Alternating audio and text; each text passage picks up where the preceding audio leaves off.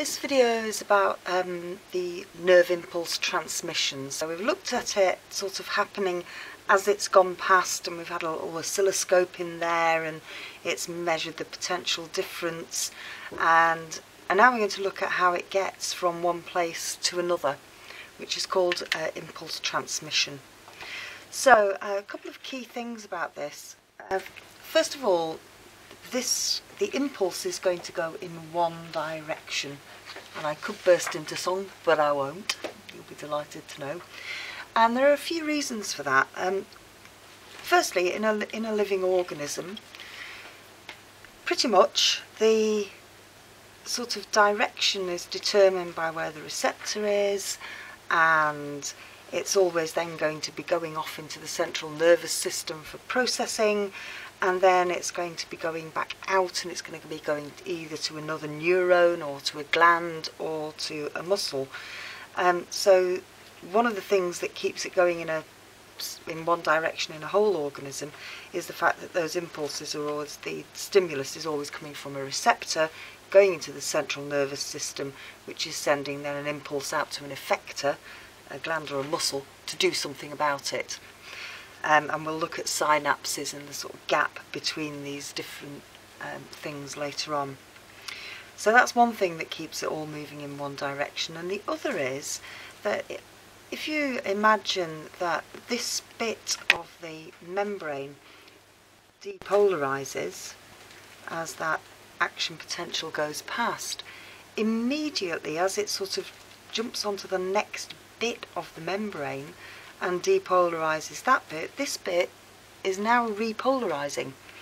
And during that repolarization, and particularly the hyperpolarization, where you need a really quite strong stimulus to get up to threshold, we say that it's in the nerve, it's in its refractory period, and that's where it cannot be re-stimulated. So you can't actually open the sodium ion channels in that time while the potassium channels are open. So until it gets back to its resting potential, it's not going to conduct an impulse. So once it's been depolarized there, it's going to have to wait a bit. But this bit is in resting potential, all ready to go. So what happens when we've depolarized an area is that we've got a plus charge on the inside and a negative charge on the outside. That's what depolarizing means. That's the action potential. So that might be a bit small. But the next bit of the membrane that's in resting potential is negative on the inside, minus 70, and a little bit positive on the outside. And this bit here is in refractory period. It's just repolarizing itself. So we get what we call a local circuit developing. I'm not sure I got the arrows the right way around. There's some kind of physics convention to do with that. Don't really care what it is.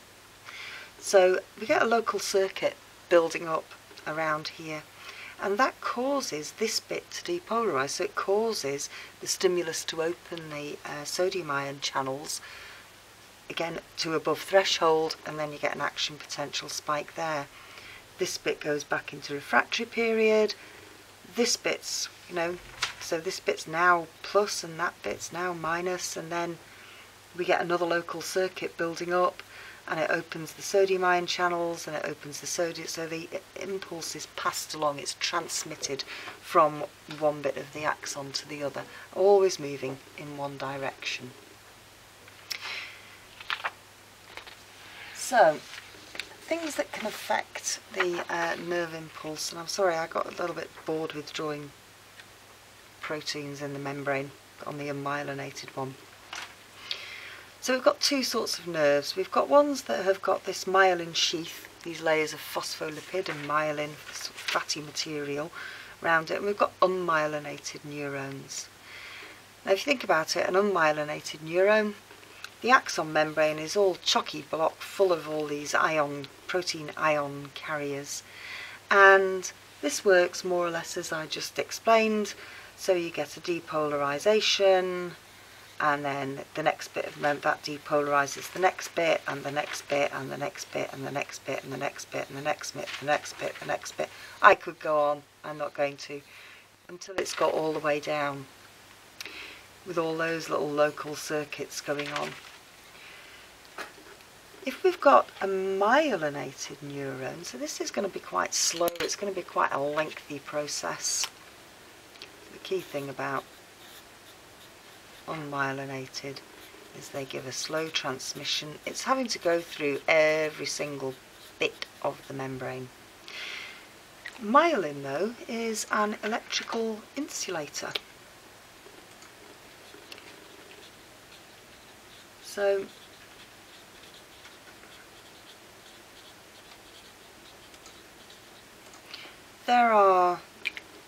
it doesn't allow any ion movement, and these gaps, this bit can be up to about a millimetre long, and in between the myelin bits, so it's sort of wrapped around the axon, we've got our protein channels and carriers to give us our -70 on the inside and our plus charge on the outside. So when an action potential hits here, that local circuit is now going about a millimetre further down,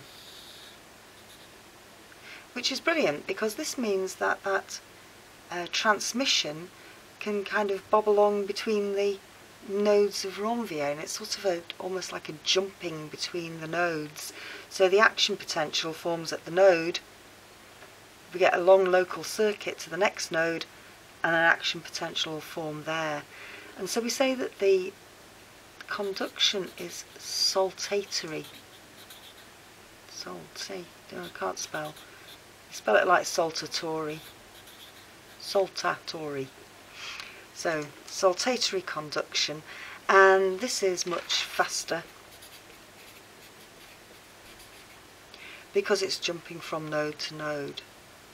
So you've got these longer local circuits.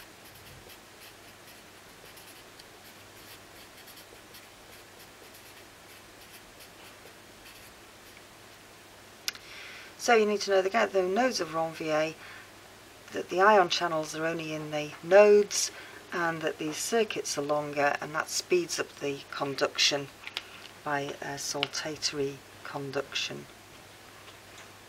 I think that's about all you need to know about that. Nope. Not thinking of anything else now. So, we need to know some other things that can speed up nerve conduction, and I've got two on my list. Temperature. Obviously the higher the temperature, the more respiration the cells can do. Mitochondria are working faster, the enzymes are all working faster. You get more ATP, diffusion's faster, active transport's faster, so an increase will increase speed.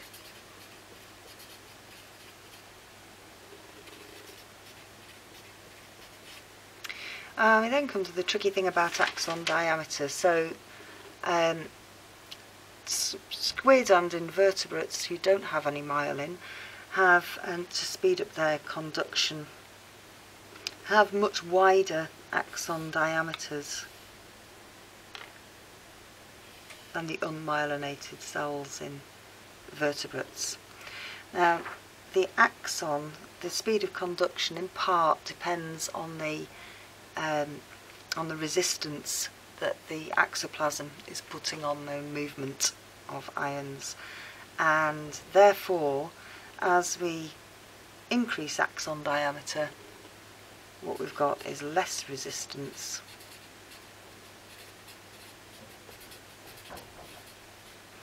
and a higher speed.